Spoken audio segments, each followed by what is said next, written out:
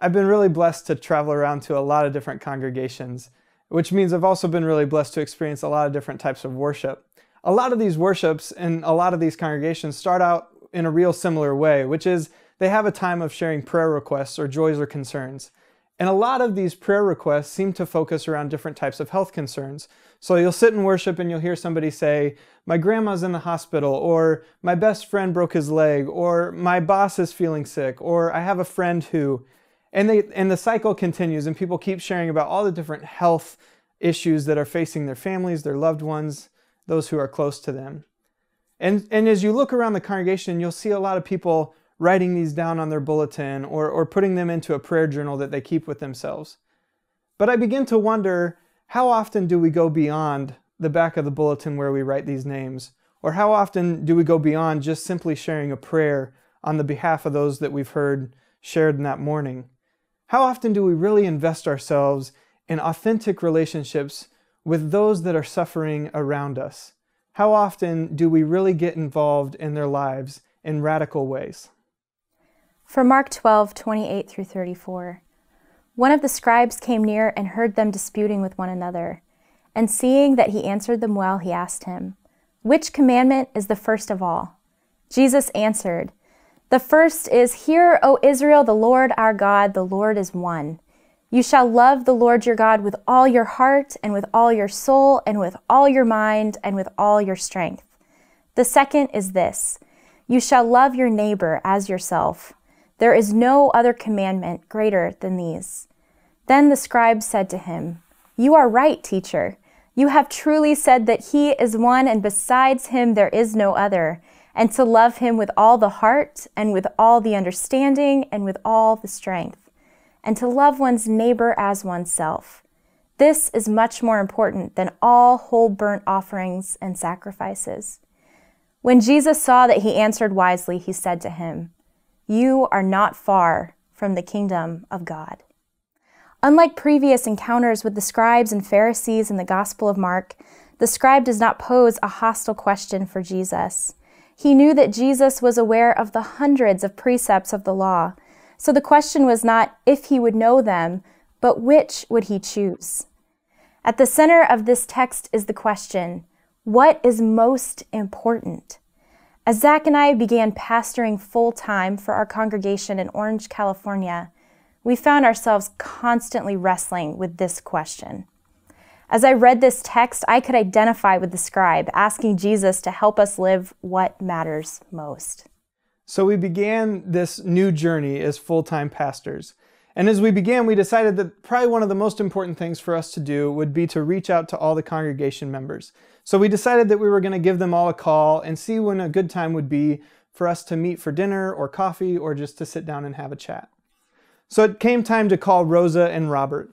I picked up the phone, I called Rosa, and she said hello, and I said, "Hi, my name's Zac. I'm here with Katie. We're new here, and we're wanting to get to know folks in the congregation." Rosa responded by saying, "Why are you here? What are you doing? We don't need you." And to hear those words only 2 weeks into a new job and a new place we had never been, I was quite shocked. I didn't know what to do. So I found myself on the phone kind of wanting to say anyway, "I'm not sure what we're doing here, and I'm not sure how we can be helpful." But instead, I tried to articulate that we wanted to live out the mission of Christ in Orange in new and in authentic ways. And Rosa continued to say, "Well, we don't need you to do outreach. We don't need your help. Why are you here?" The phone call kind of left with that tone, and I felt really unsettled about it and really kind of shocked by it. So Sunday came, and Rosa came up to me at church, and I didn't know where the conversation was going to go. I didn't know what she would say. She grabbed my hand, and she said she was sorry. She said she had had a really tough week, that earlier that week she had had chemo treatments, that she was feeling isolated and alone, and she just kind of took that out on me, that I called at the wrong time. She began to share her story with me about her fight with cancer and how it had been in her life. After getting to know her better, we finally decided on an opportunity where we could get to know her and her husband more closely, and we decided that we would get together at their home for dinner. Sometimes the gift you have to offer as someone new in a congregation is the opportunity to just listen in a different way. We can all be guilty in congregational life of letting the ordinary rituals and rhythms dull our attentiveness to one another. Sometimes things are said or not said, and hurts are felt and never spoken. Communication can be stifled and misunderstandings linger. We discovered quickly that through no malicious intention of this congregation, this family was feeling somewhat abandoned. Rosa had been struggling with cancer and expressed with us her sense of congregational neglect. We listened intently to those feelings that so many of us can relate to, feeling a disconnect between spoken belief and actual practice. We also learned as this story began to unfold that the family had really expressed need in a way that people could respond to. Often news was shared after the fact, and understandably, there was a certain amount of privacy with Rosa's illness that clouded possible communication. A relationship was strained, and it was all in the details, which are, we have learned, the substance of our relationships with one another. The details are the way we live our faith. How often in congregational life do we miss the seemingly small things, like making a phone call or sending a card or stopping by a home or doing something with that spirit prompting to be present with another? As the sense of frustration eased, we also heard another story of a husband and wife, Robert and Rosa, who had opened their own home for over a decade to children in their neighborhood, responding to a sense of call to create a safe space and teach about Christ.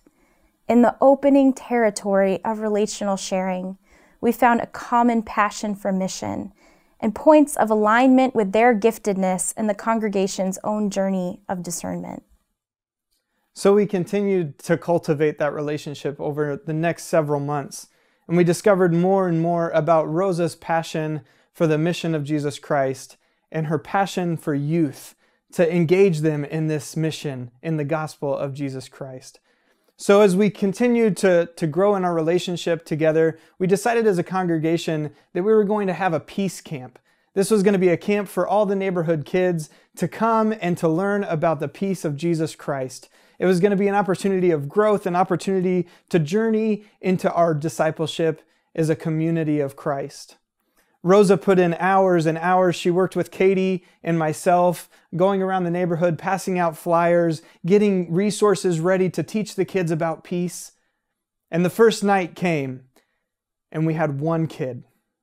One kid. Everyone always asks, is it worth it for one? But let me tell you, when one kid shows up, that question becomes really real. Katie and I and Rosa felt a little defeated. But we decided that it was worth it for one kid. And so while we had 20 volunteers and one kid, we decided to continue with the program. And we went through the night with everyone participating together, singing songs together, doing the craft together, eating the snacks together, playing the games together. Well, as the week progressed, our camp began to grow slowly but surely. The second night we had 2 kids. The third night we had 4 kids. The fourth night, we had 6 kids. And on the last night of Peace Camp on that Friday night, we had an open community dinner to share with the parents and our neighbors about the peace of Christ that we had shared all week long together. And we had over 50 people come to this dinner. It was such a pivotal moment in our relationship with Rosa, a moment that really proclaimed to the world that we were living into our discipleship in a new and exciting way. A few months later after Peace Camp, our phone rang early in the morning, and we discovered that Rosa's cancer had spread to her brain, that the cancer had become really aggressive, and that they were going to have to do new treatments for her to try to fight the cancer. Immediately, we got in the car, we drove to the hospital, we prayed and administered to Rosa, we talked with the family, we wanted to see what we could do, and we began a new stage of our relationship, a new stage of vulnerability in this relationship to what God was up to in the midst of us. For the next several weeks, we found ourselves at the bedside, anointing with oil, hands on head, prayerful and hopeful, because the lines of communication had been fully opened, because relationship had been restored, because we had experienced mission side by side and were transformed through ministry with one another. Something was different. The congregation began to fully embody the radical hospitality that was sought in the beginning, not out of a sense of obligation, but of deep love, responding to the Spirit prompting them to respond. Several times a week, families were coming to the home, some from many miles away, to bring warm meals and ministry of presence. I was humbled and moved by this generous outpouring of love and support. Then, in the midst of an incredible, difficult situation, we were at the hospital with Rosa. She was progressively getting worse. And the doctors came in and wanted to talk to the family about moving Rosa to hospice. As Katie and I stood there uncertain of what words to share or what we could do, we said that we would just step into the hall and allow the family to make the decision, and that we would be right there if they needed anything from us. Randy, her son, grabbed our hand. He pulled us in close and he said, "Don't leave. You're part of our family." He pulled Katie in close and he kissed her on the cheek, and he grabbed my hand to let us know that we were part of the family. It was a powerful moment because this was a relationship that had not started off the best, and it was a relationship that we learned that they had felt neglected in, that they had felt hurt at times in. But in the midst of this incredible moment, they wanted us there because they felt loved, because we were part of the family. We were in mutual relationship with one another. And then a few weeks later, as Rosa was on hospice and she was in her living room at her home, we got a bunch of people from the congregation, about 25 or 30 of us, and we drove down to her house. We surrounded her bed where she laid, and we began to sing songs from the hymnal. We began to sing and to pray. We held hands, we cried. We remembered joyful times with Rosa, times she made us smile and laugh. And in that moment, the kingdom of God came near. It was powerful. A few hours later, after we had left, Rosa passed away. Like the scribe, we were searching for deeper meaning and understanding. We wanted to know what is most important, what matters most. This text from the Gospel of Mark reminds us that sometimes as we wade through the rituals of our faith, we can miss the heart of it, which is justice and reconciliation. Even as Jesus proclaimed that the scribe was not far from the kingdom of God, they were caught up in its reality. Together, they were glimpsing the world as it could be, dwelling together in that deeper space where love of God and neighbor broke down the dividing walls of hostility and tension between them. Through living into this question, we continue to discover new possibilities of answers as we pay attention to God's Spirit in the midst of our relationships, moving us toward wholeness and peace. With Rosa, we found in her vulnerability with us and our congregation a door to the kingdom of God. In her passion for ministry, we were challenged to reach out toward our neighbors and discover God inviting us deeper into our community. We were invited as a community to awaken and live this kingdom of God vision with one another for the sake of the world. Even in her death, she was bringing us together, standing at the threshold of all we were called to be. Loving one another, not in abstract ways, but in the particularities of relationship, is where God's vision for us begins to emerge. God's vision is rooted in the realities of what is. We cannot experience the kingdom of God and remain separated from one another and God. Where is God present and inviting response in your ordinary relationships? What glimpses of the kingdom do you notice when you begin to really love others? Possibilities for kingdom awareness are resident everywhere. Will you choose to see? This is why this is so powerful. It awakened a community to something real in our midst. It awakened us to the vulnerabilities of the Holy Spirit that were surrounding us. The question is, why are we here? Why do we choose to come here Sunday after Sunday? What matters most for this journey ahead? As a congregation, we had become complacent with certain things. But as we began to grow in the mission of Jesus Christ through a peace camp and through different relationships, we began to see the kingdom of God come near.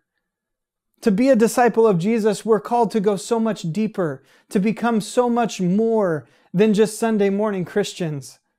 But we're called to invest authentically and vulnerably in the relationships with one another that we have day in and day out.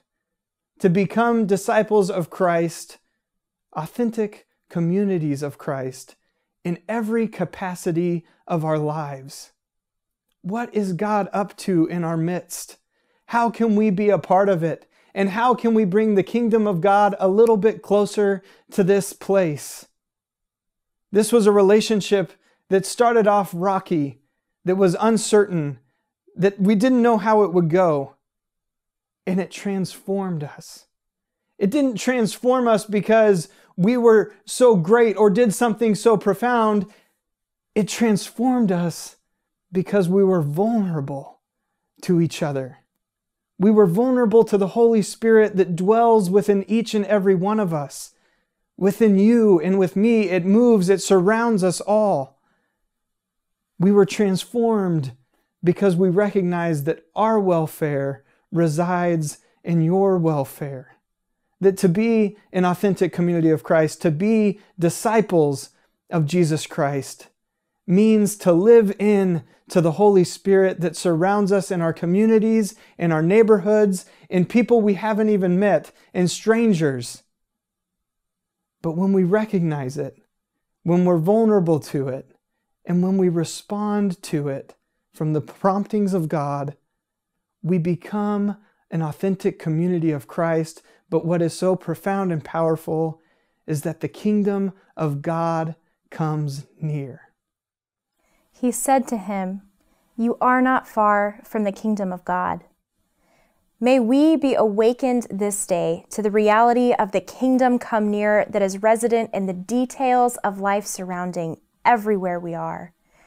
May we find ourselves constantly asking, what is most important? What matters most?